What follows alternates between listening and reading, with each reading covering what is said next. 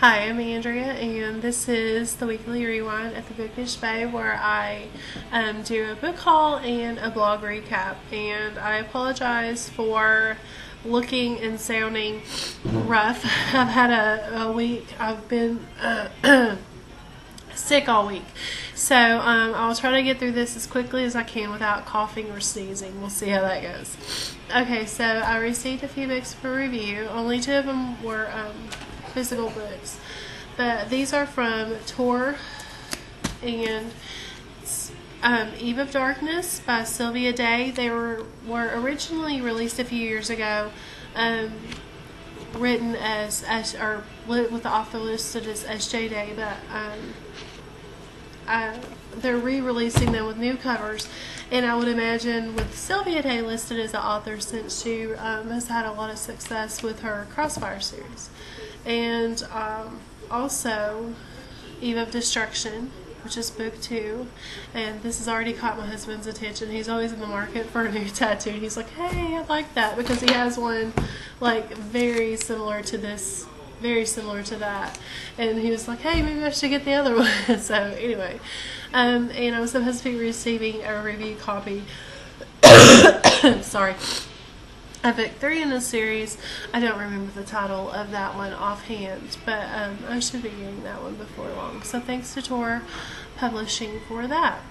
The rest of the books that I received for review and bought are all ebooks, starting with the Reese Malcolm list, and that is by Amy Spalding, and it's by by Entangled. And I've been wanting to read this one for a long time. I featured it for Waiting on Wednesday a few months ago, and I love the cover. I love everything that Entangled puts out. So when they asked me if I wanted to have a review copy, of course I jumped on that. Looking forward to that. Thanks to Entangled Publishing for the Reese Malcolm list. Next up is Dead Man's Steel, and that is book 2 in the Asylum Tales by Jocelyn Drake. I read book 1, Angel's Ink, a few months ago, and I loved it. It's a really great adult urban fantasy. It centers around this guy who of course he has magic. He works in a tattoo parlor. He owns a tattoo parlor, and they're able to put magic into the ink to make things happen, which is it's a really cool premise, and I'm really enjoying it, and I'm excited to read Dead Man's Deal. I love the cover for that. Gabe, I think that's the lead guy's name. He looks pretty hot in that cover.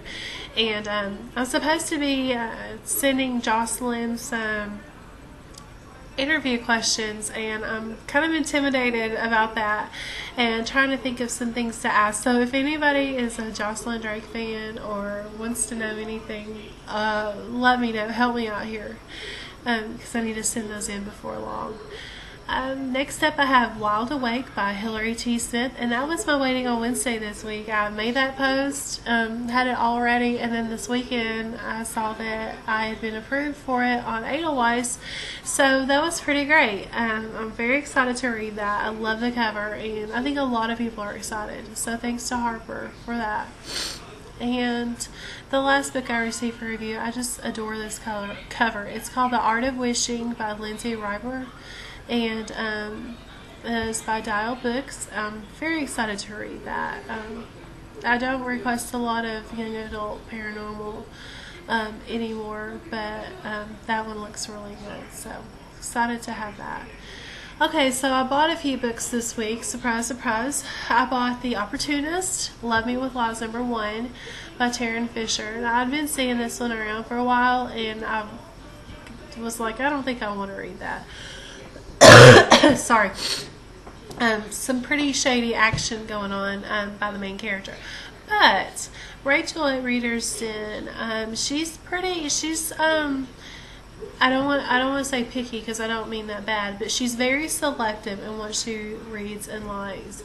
And she loved it. She said it was impossible to put down, and even though the characters do some, act in some bad ways, she loved it. So I was like, well, if Rachel likes it, then I'm going to give it a try. And it was only 99 cents. So, I am looking forward to reading that. And thanks for the great review, Rachel.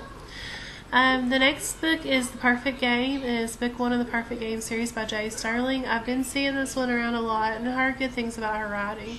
And it was on sale. I've got it listed as 99 cents, but it may have been $1.99. I'm not sure. I think it was 99 cents. So there's that. Double Crossed, which is a short story from Allie Cross. It's a spies and thieves story. I haven't read any of those, so I don't actually know why I downloaded it other than it was free, and at some point maybe I'll read them. So I'm not for sure if it's still free. The next one is Wounded by Jacinda Tyler. I've been seeing this one around a lot lately. Did not think that it was something that I would really love. However, Ashley at the Bookish Brunette wrote a really awesome review for it and convinced me to give it a try. It's only $2.99, I think, and it's been receiving some awesome reviews. So there's that. And the last one is Roar and Live Under the Never Sky, number 1.5 by Veronica Rossi. I actually thought I already had this. The other day I read and I reviewed this week Through the Overnight and sort of forgot about Roar and Live. So I went back and I wish I'd read it before, because I think there's some things you sort of miss out on in between the two books. So I'm going to go back and read that pretty soon. Okay, so there's my book haul. Thanks to Tor Publishing and Tangle Publishing, HarperCollins, and Dial Books for all the review books. Search Term Fun. Okay, the first one it puzzled me and it cracked me up. Facts I learned from reading The Dead. I have no idea. I have no clue about that and why that landed you here. Good luck with that. A Beautiful Dark release date. A Beautiful Dark 3 release date. And I looked this up on Goodreads, and there's not even a third book listed, which I'm sure there's going to be a third book. Unless, for some reason they drop it. But, yeah, I'd like to know that too, because I like that series. Cute Crush Quotes. I have a lot of those. Take your pick. You can, I love quotes, and I love swoony, crush-worthy quotes. So, have at it. Between the Lines, Tamara Weber. Yes. Link to my review. Cannot recommend it highly enough. Everybody seems to love Easy. I loved Easy, but this is my favorite of Tamara Weber's books. This series, especially book 2. So yeah, if you liked Easy or, whatever, I definitely recommend her Between the Lines series. And let's see, the last one, Down to You sequel. That is Up to Me, and I've linked my review. It was really good. I liked it even better than the first one. Okay, Blonde Rewind. Had a lot going on this week. I reviewed The Charmed Souls, which is book 2 in the Charmed trilogy by Christine Winterick, Catherine by April Lindner, Through the Evernight by Veronica Rossi. I did many reviews of Raw Blue, Avoiding Commitment, My Favorite Mistake, Vain, Salvation, and Forever My Girl. I had some really good success with those books. My weekend winner Saturday was The Unidentified Redhead and The Redhead Revealed, and I absolutely love those books. They're fantastic, so funny and so sweet and so steamy. My teaser Tuesday was Through the Overnight, and Waiting on Wednesday was Wild Awake, which I already have. I did a few cover reveals this week for The Space Between by Victoria H. Smith, Found by Alyssa Rose Ivy, and Light in the Shadows, and that's by Amy Meredith Walters. A couple of giveaways going on. There's the Indigo Spell giveaway still going on. The Young Adult Giveaway Hop, I'm giving away a signed copy of The Name of the Star. And the Found cover reveal giveaway, in which you can win your choice of ebooks from Alyssa Rose Ivy. Let's see. In other news, I saw this picture on Twitter the other day, and I cannot stop thinking about it. It cracks me up. I kind of want to. My 7-year-old loves the Harry Potter movies, and I kind of want to show it to him, but I'm afraid of giving him nightmares. But it's awesome. So I dare you to find anything funnier than that.